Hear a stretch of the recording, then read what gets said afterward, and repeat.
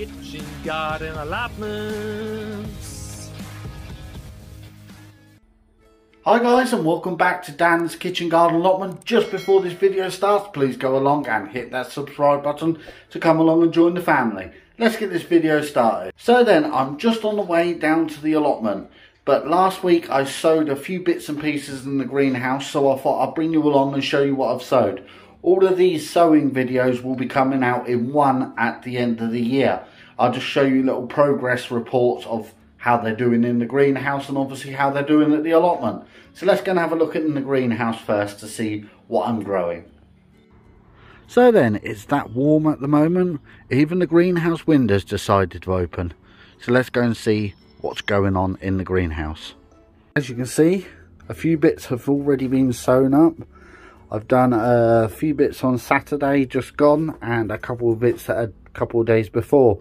So what I've sown so far is, the first thing is cabbages, and if you can see with the sun, the second thing is leeks. But this year what I've decided to do, if I just reach over and get it, on the labels, as these are old blinds what I've just cut up and just snapped up and used as tags, they tend to fade. But the thing is, if you push the imprint in even more, it does seem to mark the old blind, the old label. So if you can see a number 10 on there, what I've done is I've pushed that so hard with a pen, it actually shows, I'm not sure if it shows on the camera, but it will show on the back of the label. And then what I have done, I'll just shove that back into there. And then what I have done, the pack of seeds I sowed in there, I've just marked it with a number 10 down the bottom. So I can always go back and reference to see when the seeds were planted. So that's a handy tip for anyone else who's doing this sort of growing with any of the plants. So then, as I move down, I've got sweet corn here. I've got 3 trays of them. I always like to put the sweet corn in these polystyrene boxes, and the reason why I do that is just in case it gets a little bit cold in the greenhouse, they can still stay warm and start growing. So I'll move back up now, and underneath this one we've got the tomatoes. We've got no shows at the moment. As you can see, we've got Moneymaker tomatoes underneath there, and also tomato toms they're called. So hopefully they'll be up soon. This is another one I can sow, and I can actually see greenery on this. So what have we got coming up here?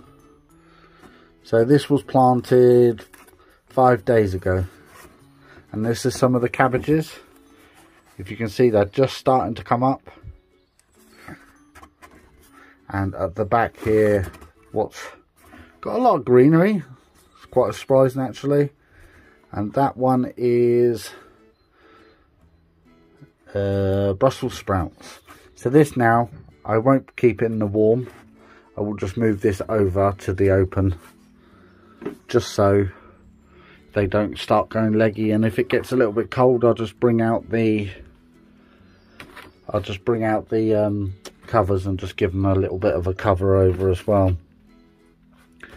And we've got some more greenery over here. This is an unheated greenhouse. It's just a normal greenhouse. And what we got here, we got our cucumbers coming up. They've come up quite quickly. Obviously, if it gets really cold in here, I will be taking them from here and putting them indoors away from the cold weather that we can have. And at the back there, we've got some sweet peas, and we've got nothing on them just yet. But it's always good to see a little bit of greenery in the greenhouse. Down here, I've got my butternut squash, my pumpkin, and these are, if you see with this label here, this one's a pumpkin oil. And when you think of pumpkin oil, you're thinking, what's that? Well, basically, I was given a bag of seeds of pumpkins last year of all different varieties, and I ain't got a clue what they are. So I just planted up a few just to see how they get on. Big Mac pumpkins. This come from Wilkinson's. obviously with the still with the labels, still with the numbers at the bottom, so I can always trace them back. And even from last year, I've called them Daddy's Pumpkins. So anyone has any big pumpkins around, they're known as Daddy's Pumpkins. So then guys, as you can see, it's a beautiful day, so let's get down the allotment. So then, just before we go down the allotment, I thought I'll show you this. This is how a proper gardener travels to their allotment. I love using my bike, and I do it quite a bit biking down to the allotment as it's not too far away. And today I need some weed membrane down there, so what I've decided to do is strap it onto the old bike, and hopefully I'll get there in one piece. Let me know in the comment section below guys what you have managed to take down the allotment and what transport you use to go down your allotment as well. So then guys, I've cycled down the allotment. Yes, the black membrane did make it, it didn't end up breaking off. And I've actually laid it over on plot 2, so I'll take you over there to show you what I'm doing with that very shortly. But the first job down the allotment is to get the runner bean canes done, because it won't be too long until the runner beans actually go in. So let's head off down to the runner bean section. So it's that time of the year, it's time to get the runner beans up, and the first thing I'll start off with is this handy little tool. Showed it in my last video. It's like a multi-tool that has 5 different applications. You can use it as a weed cutter, like a weed digger. You use it as a trowel. You've also got the depth of the trowel. You've got a knife on this side, and you've also got like a saw cutting blade on that side. So if you're short of a knife at the allotment, or like me now, you need to cut the string. It just cuts through it like butter. So what I'm going to do is prepare this up, and I might even put you on a little time lapse.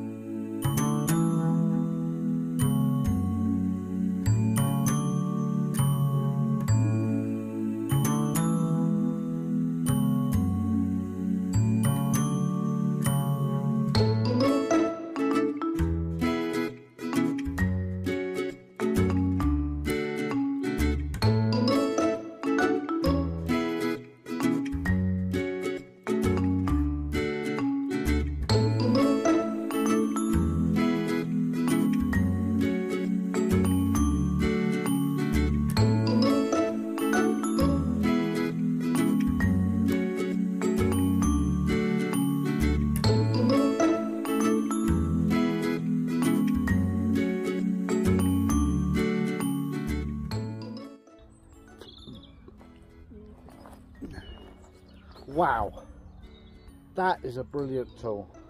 Makes it so easy just to get into there.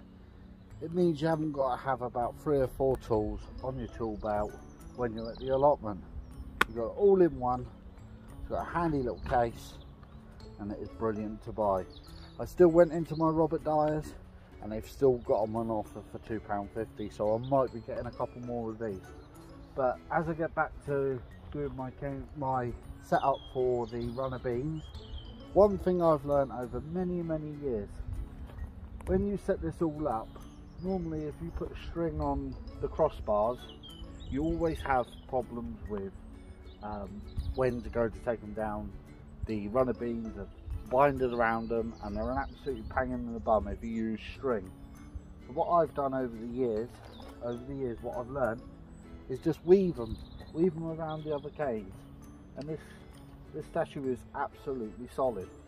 The reason why I placed my bamboo canes this way is because we've got a park just across the way, and the wind comes whistling through this way, so it means that my runner beans never ever seem to get knocked down or bashed up or anything like that. I've seen many at the allotment that do like a wigwam cane setup, and the thing is with them, they always seem to end up on the floor by the end of the season. So I've always found that this is the best way to go. So let's head over to plot 2 now, and I've got a couple bits to do on plot 2, and hopefully that is most of the allotment done.